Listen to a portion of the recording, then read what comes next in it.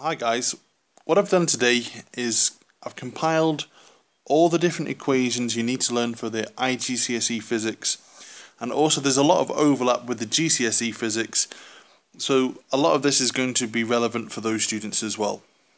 First thing that comes up in the syllabus is the speed, distance, time triangle. So if you want to know speed, distance divided by time. Okay. Next up is Hooke's law.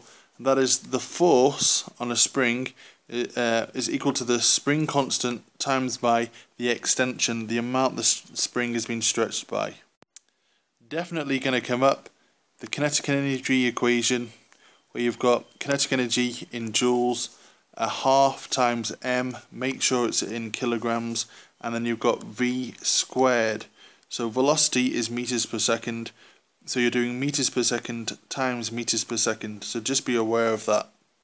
Next up, another classic, gravitational potential energy. Again, of course, it's an energy, so it's going to be in joules. Mass, make sure it's in kilograms. If they give you grams, divided by 1,000 to get into kilograms. Gravitational potential, gravitational acceleration here. It's meters per second squared. It's normally 9.81. On planet Earth. They could give you a different planet, you never know. And finally, the height at which the object falls through has to be in meters. Efficiency, another IGCSE classic equation. Efficiency, it's got no units, it's just a percentage. It's the useful energy output divided by the total energy input, and then just to turn it into a percentage, you times it by 100.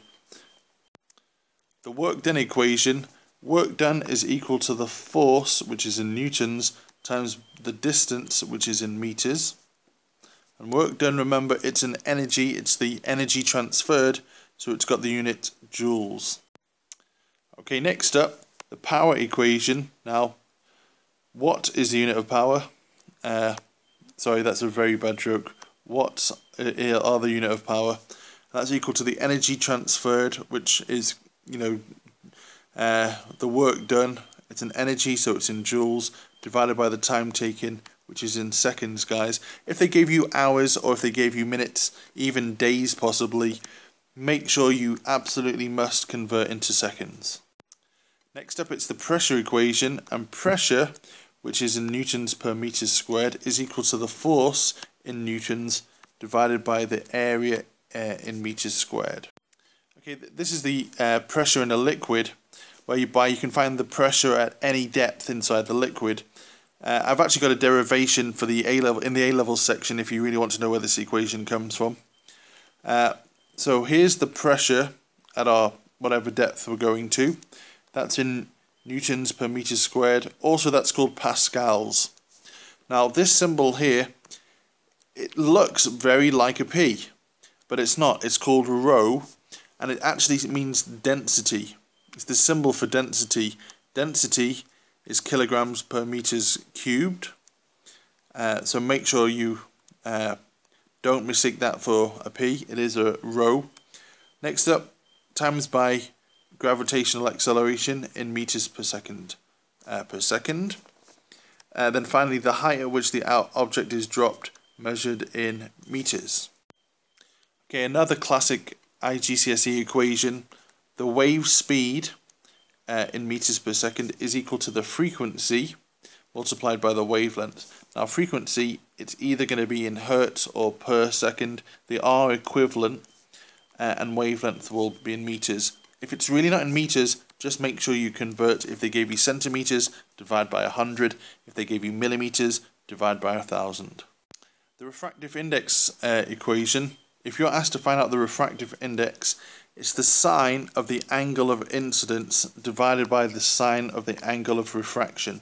So just remember, refractive index here is the sine of the angle of incidence divided by the sine of the angle of refraction. Okay, the current equation. Current is equal to the charge passing a certain point in your wire divided by the time taken. Again, charge is in coulombs. Amps is current, time must be in seconds. The classic Ohm's law equation, and that is that the voltage is equal to current times by resistance, or if they're asking you to work out the resistance, you just do voltage divided by current. Voltage, the units of volts. Current in amps. If they gave you milliamps, make sure you divide by 1000 to get into amps. And then resistance is in ohms. Now this is the second power equation, but this is power to do with electricity. Again, it's the same power. I mean, it still is measured in watts or joules per second. It's just you calculate it in a different way. You've got current, which is in amps, multiplied by voltage in volts will give you the power in watts. Okay, this is the energy transferred. It's a slight manipulation of the previous equation, where if you think if you had power, you multiplied it by time, and in fact this is the equation that would come out.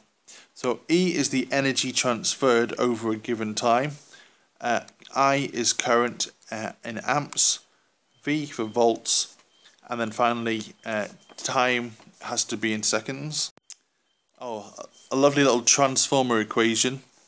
Now this here is the voltage in the primary coil, normally the coil on the left, but it's basically the input voltage.